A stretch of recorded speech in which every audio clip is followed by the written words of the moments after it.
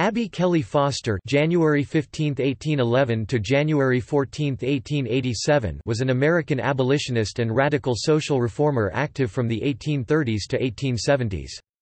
She became a fundraiser, lecturer and committee organizer for the influential American Anti-Slavery Society, where she worked closely with William Lloyd Garrison and other radicals. She married fellow abolitionist and lecturer Stephen Simmons Foster, and they both worked for equal rights for women and for slaves, African Americans. Her former home of Liberty Farm in Worcester, Massachusetts has been designated a National Historic Landmark.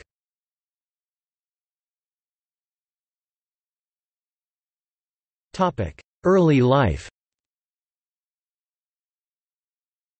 On January 15, 1811, Abigail Abby Kelley was born, the seventh daughter of Wing and Lydia Kelley, farmers in Pelham, Massachusetts. Kelley grew up helping with the family farms in Worcester, where she received a loving, yet strict Quaker upbringing. Kelley and her family were members of the Quaker meeting in nearby Uxbridge, Massachusetts. She began her education in a single-room schoolhouse in the Tatnuck section of Worcester. Foster's daughter later wrote that Abby attended the best private school for girls in Worcester. In 1826, as Worcester had no high school for girls and her parents could not afford a private seminary, Kelley continued her education at the New England Friends boarding school in Providence, Rhode Island.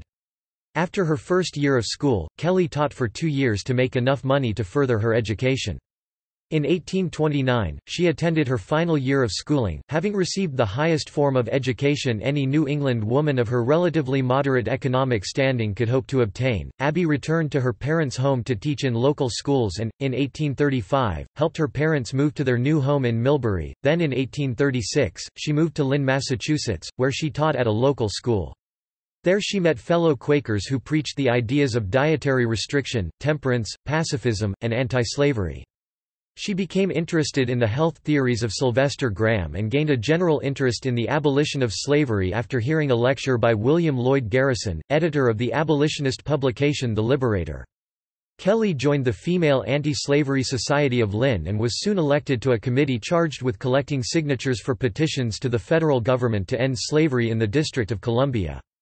Kelley passionately carried out her assignment, and in 1837 collected the signatures of nearly half the women of Lynn.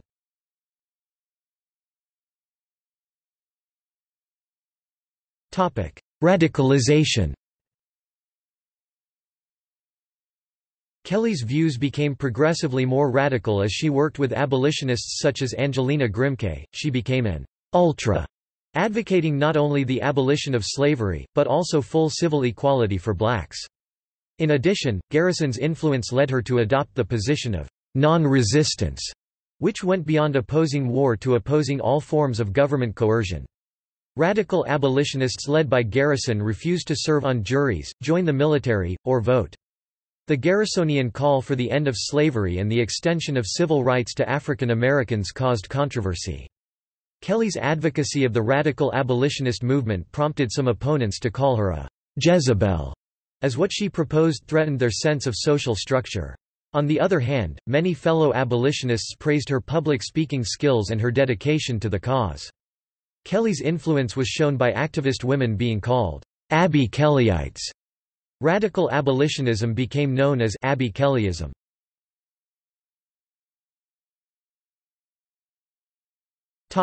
Anti-slavery activity.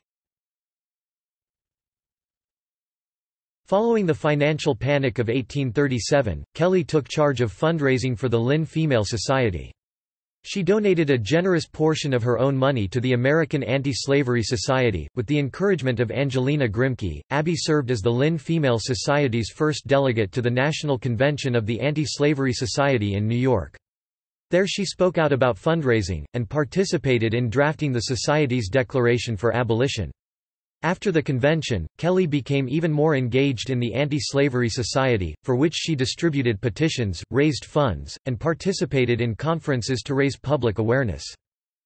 In 1838, Kelley gave her first public speech to a promiscuous, mixed-gender audience at the Women's Anti-Slavery Convention in Philadelphia. At this time, women generally did not address such audiences in public forums. Despite vociferous protesters, Kelley eloquently proclaimed the doctrine of abolitionism.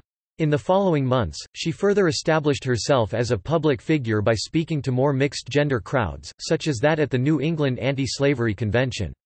She also worked on a committee composed of both genders. Later in 1838, she moved to Connecticut to spread the anti-slavery message. By 1839, Kelley was fully involved in the Anti-Slavery Society, while still acknowledging Quaker tradition by refusing payment for her efforts. In 1841, however, she resigned from the Quakers over disputes about not allowing anti-slavery speakers in meeting houses, including the Uxbridge Monthly Meeting where she had attended with her family, and the group disowned her. In the following years, Kelley contributed to the Anti-Slavery Society as a lecturer and fundraiser. Although she encountered constant objections to her public activism as a woman working closely with and presenting public lectures to men, Kelley continued her work. She often shared her platform with ex-slaves despite disapproval by some in the audience. "I rejoice to be identified with the despised people of color. If they are to be despised, so ought their advocates to be." In October 1849, Kelley wrote to her friend, Milo Townsend, and told of the work she was doing for the Anti-Slavery Society. "We know our cause is steadily onward."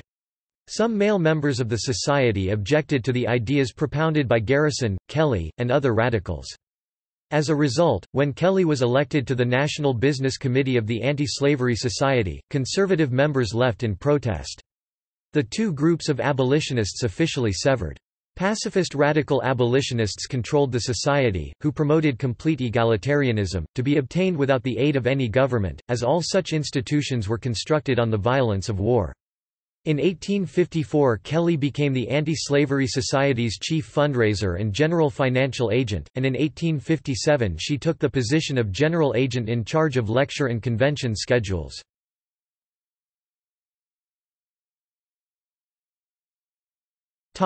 Women's rights.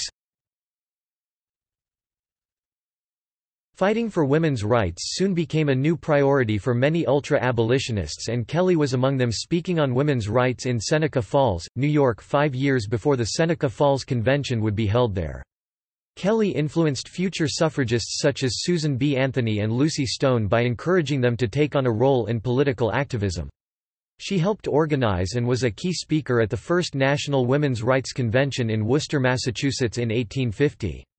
The Seneca Falls Convention, the first women's rights convention, held in 1848, was not national. After the American Civil War, Kelley supported passage of the 15th Amendment to the Constitution. Some female activists resisted any amendment that did not include women's suffrage. Kelley split with Susan B. Anthony and Elizabeth Cady Stanton due to their strong opposition to the amendment. After the amendment passed and Garrison dissolved the Anti-Slavery Society, Kelley continued to work for equal rights for both African Americans and women. In 1872, Kelley and her husband Stephen Simmons Foster refused to pay taxes on their jointly owned property. They argued that as Kelley could not vote, she was a victim of taxation without representation. Although their farm was consequently seized and sold and repurchased for them by friends, Kelley continued her activism in the face of financial difficulties and poor health. She wrote letters to fellow radicals and other political figures until her death in 1887.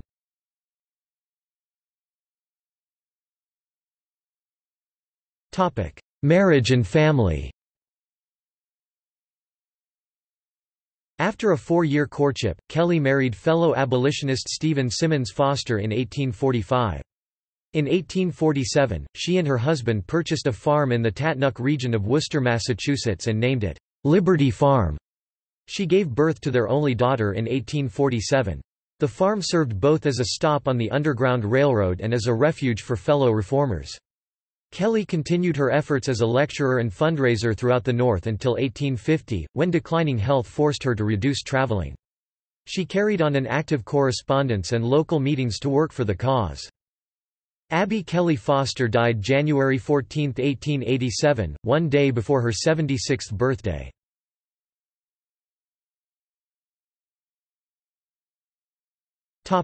Legacy and honors. Liberty Farm in Worcester, Massachusetts, the home of Abby Kelley and Stephen Simmons Foster, was designated a National Historic Landmark because of its association with their lives of working for abolitionism. It is privately owned and not open for visits. Abby's House, a shelter for women that opened in Worcester in 1976, is named in her honor. In 2011, she was inducted into the National Women's Hall of Fame. Abby Kelley Foster Charter Public School, a K-12 school in Worcester, Massachusetts that opened in 1998, is named in her honor.